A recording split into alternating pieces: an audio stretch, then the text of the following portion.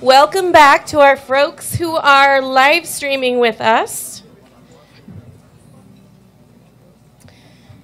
So here's the remainder of our agenda. We're going to take a few more minutes to revisit the social identity discussion. We're going to have a little more time with our friends from the Ed Design Lab until about 1:45. Then we'll have another break so we can all breathe again. And then we'll have some lessons learned from Bob and Dina. And then the much anticipated work plan introduction. Don't panic, it's super exciting. And then you'll have some team time to really start digging into that work plan and thinking about the specific spaces that you want to prioritize in the coming year. So here we go. All right, so my friends who I just was having a conversation with, and I wanted to give some context for how and why this became particularly highlighted in the space that we've been talking about. So Jamilyn Penn, thank you again, my colleague at the State Board, formerly at Lake Washington Technical College, and I were having lunch a few weeks ago now? Last week. Oh, just last week. It's like 5 minutes ago. And we were talking about the ways that we introduce ourselves, which inspired the exercise this morning. And so what I'd like to do is have Jamilyn share what she shared with me and her perspective on that experience. And then Betsy Hasegawa is also going to share some thoughts about that. So thank you, Lindsay. Good afternoon, beautiful people. How are you feeling? Yeah, I had 2 churros. In a minute, I'll be bouncing off the ceiling. Hello, my name is Jamilyn Penn, and I do want to back up and have a conversation with you, or talk with you about the conversation that Christy and I had last week. We were talking about introductions, and I was explaining to her that when I am navigating in dominant culture, I typically play along the way that we did this morning, which is, hello, my name is Jamilyn Penn, and I work at the State Board for Community and Technical Colleges, and I am the director of, right?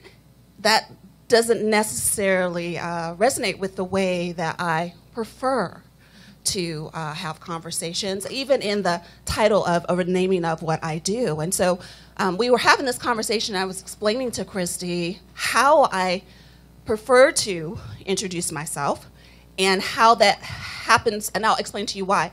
So typically the way that I introduce myself when it pertains to me in the workplace and my job, I will say, hello, my name is Jamilyn, and I serve as the Director of Transfer Education at the State Board for Community and Technical Colleges.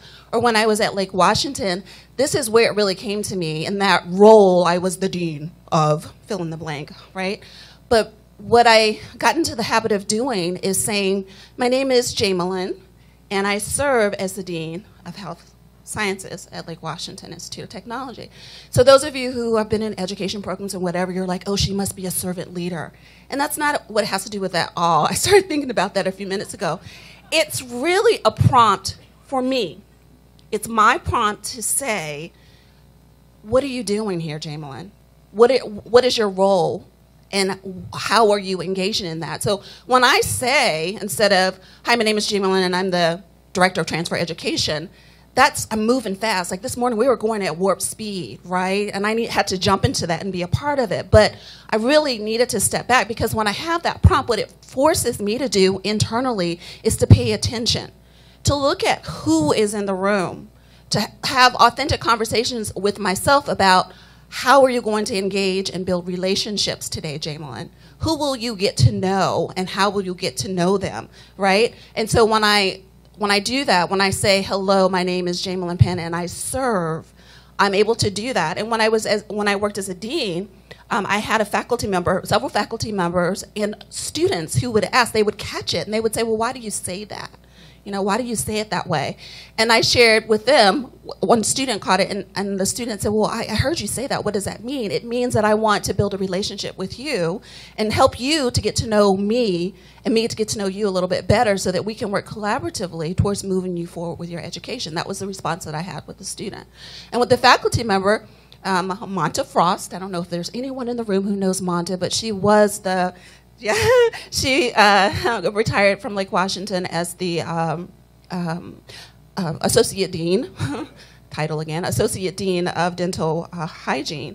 programs. And at her retirement party, she said, well, I'm going to be sad to say goodbye to several people, but particularly I want to talk to, my farewells to Jamilyn Penn, the dean who served, or the person who serves as the dean of, and she gave me this wink, which helped me to recognize that other people were in fact catching on to the fact that I did not lead with my title.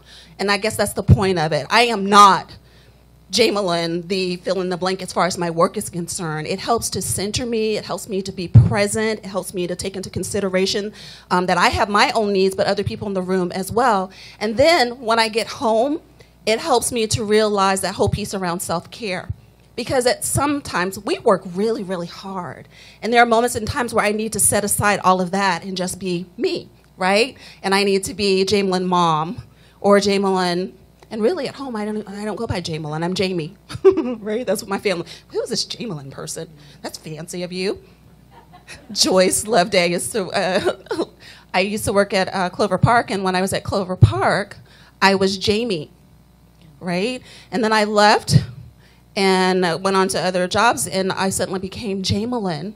And whenever I would meet my colleagues at Clover Park, they would say, Jamilyn, ooh, that's fancy, ooh. But it didn't have anything to do with that at all. It just happened to be that when I went to the next college, there were 4 other women named Jamie. So it was easier to become Jamilyn at that time. So those are just some of the things I wanted to share with you. My name is Jamilyn Penn, and yes, I serve as the Director of Transfer Education at the State Board for Community and Technical Colleges. Thank you. You can stay up here with me. Yeah, you stay up with me. Well, so so that what got prompted in me was thinking about how we are people in the role. How we inhabit the role, and we are not the role, right, but we bring who we are to the role, and so it's like I think about as a social psychologist too. I think about the projections that the role collects that may or may not be about us personally, individually. And so how you work with the projections that you get about your role, and give that, and in some way kind of use that as data about what's going on. So so I like that you're doing that. That makes a lot of sense to me. And if I were going to do that, I guess I guess I would say that my name is Betsy Hasegawa, and sometimes in introducing myself, depending on what the task is, I might say my whole name, which would be like all my family's names, so that in Native communities, like introductions is like a big thing, right? Folks who are part of Native communities, it's like, like this is me and this is my parents, and I'm the son or daughter of this person and the grandchild of so, so it's kind of like, how do you place yourself in the community? So I'm not going to do all that, but I would definitely say that my name is Betsy Hasegawa, and I'm Betsy Ann Hasegawa. Ann is for my mother. I'm Betsy Ann Keiko Hasegawa. Keiko was the Japanese name that my paternal grandmother gave me because I did not have a Japanese name. And then I've been adding Sakaizawa, that's my my mother's Ainu last name, and so I'm Betsy Ann Keiko Sakaizawa Hasegawa, and I like that I might say I inhabit the role, but I like that I serve in the role, and then also it's kind of like, for me too, I like the connection piece, that in trying to connect to people, thinking about connecting within and across roles, and what does that represent for an institution, for me and my role to be connecting with somebody else in their role. That's not just an interpersonal thing, but it's also an departmental division. It's a cross-system role. So how do we also inhabit those spaces? So yeah. Right. It's the connective tissue of the organization. That's what is the organization? Because organizations do not exist separate of the people who inhabit it. So yeah. Anyway, yeah, we could go on. We're having fun up here, so maybe we should stop. Give me the mic. So no, I'm joking. So that's what we had to share. But Is that okay? Fantastic. So I just have to tell you, I asked them 12 minutes ago if they'd be willing to share their thoughts about that, since Jamilyn and I had this conversation at lunch, and then it inspired this. So thank you both for your adaptive leadership in that space with me. I really appreciate it. They both bring a lot of wisdom to the room, so thank you so much. Last but not least, I do want to take a minute to just reflect on a couple of things that they shared and to remind us all to think about how our language codifies thought. And that as we think about the ways that different people are coming into the space, and as we introduce ourselves or connect with each other, one of the things that happens, particularly in a deeply rooted hierarchical dominant culture organization like higher education, is that nomenclature matters. And titling seems to matter a lot. So I would encourage you to think about that as you are working with your peers and your colleagues, both in your institutions and around the state in this exciting and daunting reform work that we're calling Guided Pathways. So thank you again for your time, and I am going to turn it over to our friends at the Ed Design Lab to wrap up their session.